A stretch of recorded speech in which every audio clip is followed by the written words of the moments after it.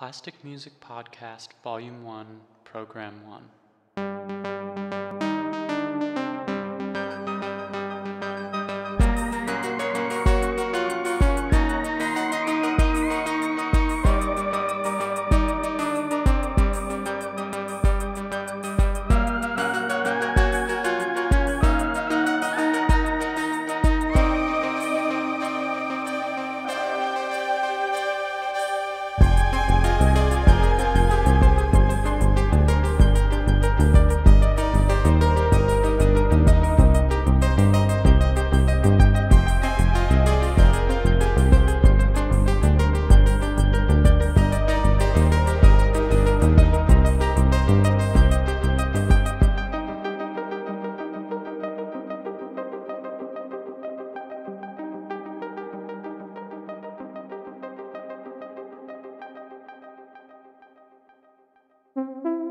Hello and welcome to the very first Plastiq Musiq podcast.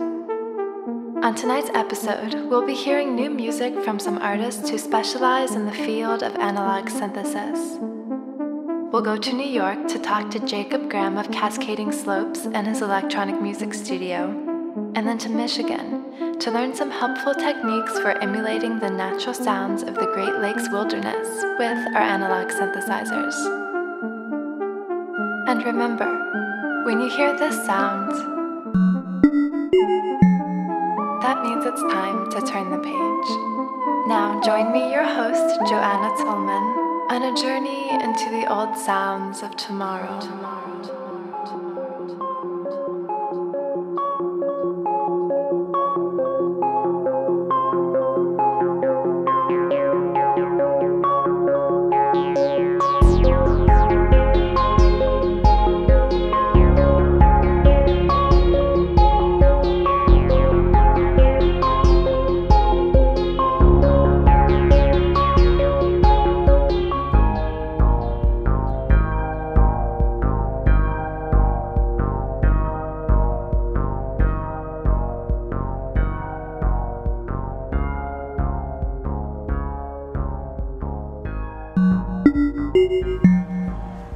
So here we are in New York City for the first of what we hope will be a recurring segment called A Glimpse into the Electronic Music Studio of... fill in the blank. In this case, it would be a glimpse into the electronic music studio of Cascading Slopes. Let's go inside.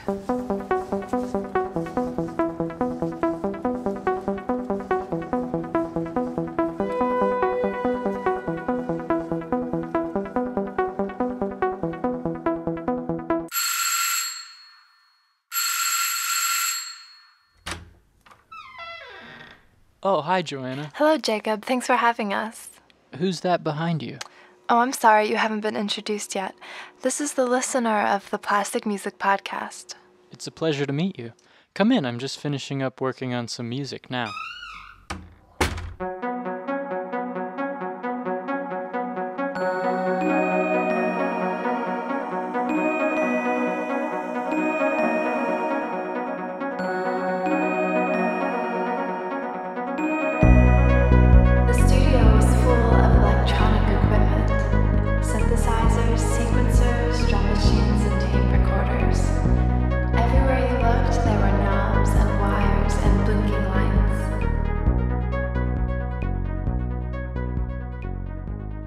Do you, have any questions?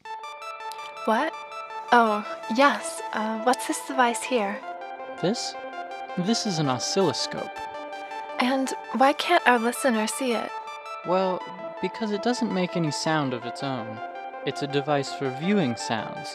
So, our listener can't see it because on this program, hearing is how we see things.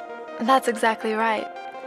Could you demonstrate for our listener a piece of equipment that does make sound? Sure. This here is the most recent addition to the studio. It doesn't make any sound of its own, but it does process sounds. It's called an acoustic computer, and it's made by Delta Labs. And what does it do? Well, when you make a sound with a synthesizer, like this, notice that it sounds pretty dead, as if it were recorded in a vacuum.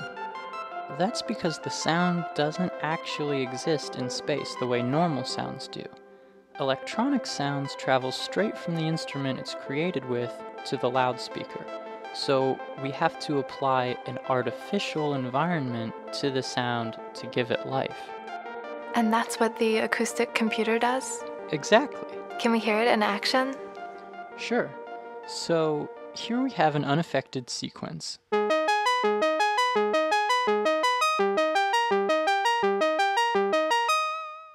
And here's that same sequence running through the acoustic computer.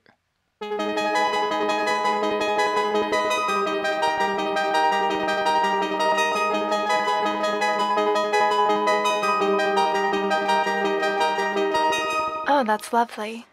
Do you have any completed songs that you could play for us now? I think so. Let me see. I know I have something in here. Hang on a second. Oh, wait.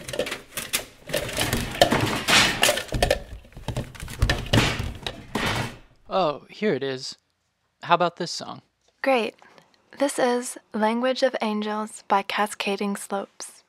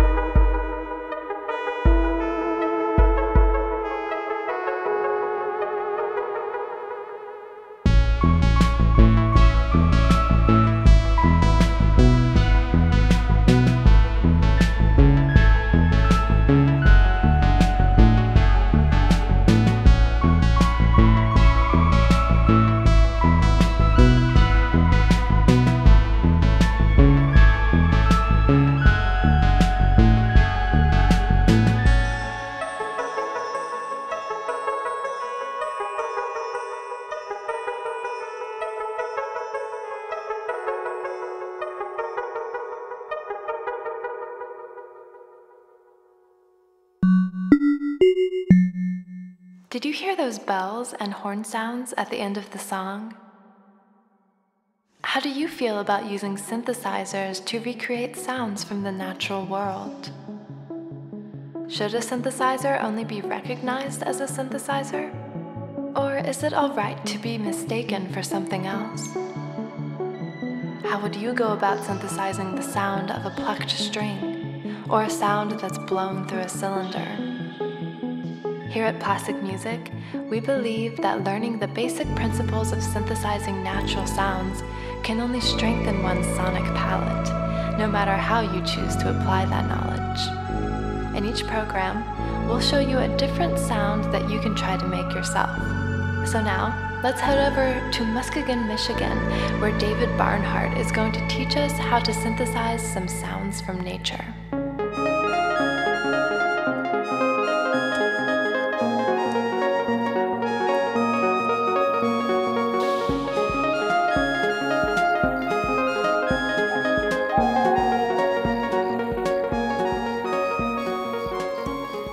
One night last fall, I was camping by myself in the woods near Lake Michigan.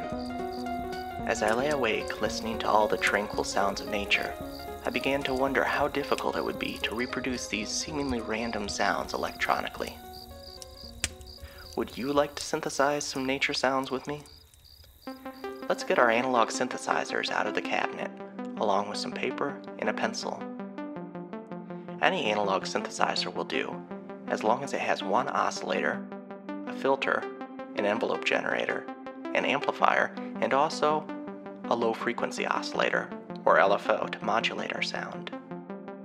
The sound we're going to create today is the sound of crickets. So we'll begin with a standard synthesizer sound like this. The first thing we're going to do is adjust the envelope shape of the sound. So rather than a long sound, we want to have a short sound. So let's bring the decay, sustain, and release down to give us a much shorter sound. Crickets are often associated with the violin. You'll sometimes see cartoon crickets wearing a top hat and playing a violin. So let's make our sound a little more like a violin. We'll do this by bringing the attack up just a little on our envelope generator. The next thing we're going to do is adjust the pitch of the sound. In nature, crickets tend to be pretty high-pitched, so let's turn the range of our oscillator all the way up to the number 2 on our oscillator's range selector. Now we're going to modulate the oscillator with the LFO. Let's change the shape of our LFO waveform to a square and turn the rate all the way up. Now we'll turn the amount of modulation affecting the oscillator down considerably. Now to animate our sound a little more, we'll change our oscillator's wave shape from a sawtooth to a square or pulse waveform and have our LFO affect the pulse width's modulation. And there you have it, a synthesized cricket sound. If you have a sequencer handy, you can use it to program a pattern with random breaks and notes that are an octave lower than our primary note. And if you have some reverb, you could add that too, to give the sound its own environment.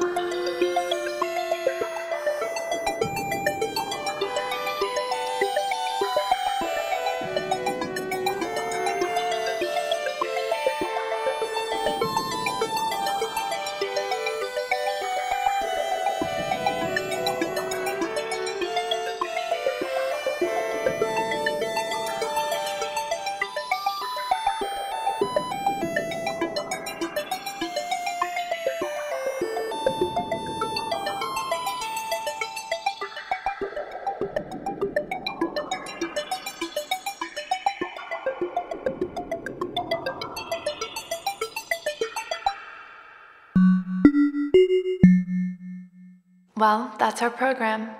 We hope you enjoyed our rare glimpse into the studio of Cascading Slopes and our electronic wilderness lesson by David Barnhart. If you'd like to hear more music from Plastiq Musiq artists, keep an eye out for the forthcoming compilation called New Music Horizons, which will feature exclusive tracks from Travelogue, Cascading Slopes, Said Fantasy, Winterlish, Relic Pop, and others. Tonight's broadcast was directed by Jacob Graham with assistance from David Barnhart and featured all original music and sound effects by Plastiq Musiq artists. Justin Jolly was our audio engineer, and the chime sound was made by Ronnie Martin. Be sure to tune in next time as we discover more old sounds.